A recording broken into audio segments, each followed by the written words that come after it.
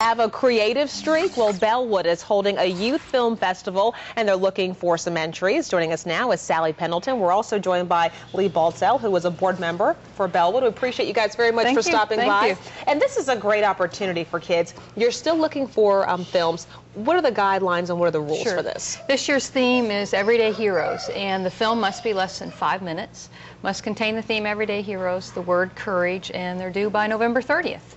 To submit a film, you need to be between the ages of 12 and 19. It can be individuals or groups.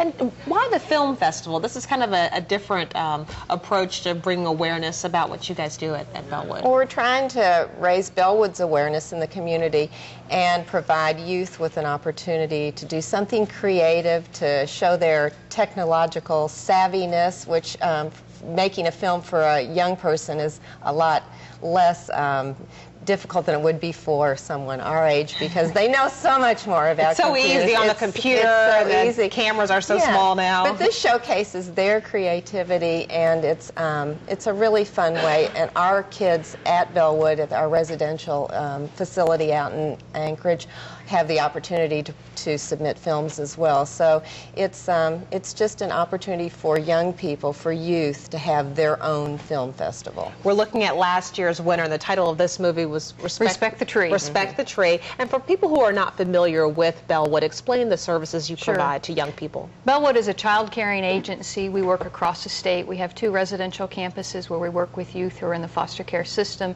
We also work greatly with youth who have aged out of the foster care system. Over 500 youth a year exit foster care, and we work with 250 of those youth across the state, ages 18 through 22. Okay. Well, great. Well, thank you guys so much. If you know of a young person that is savvy with the camera and editing, this film festival could be just for them.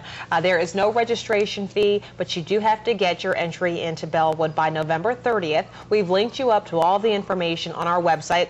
It links you to their website. Just go to WHAS11.com and click on the red As Seen On tab on our homepage.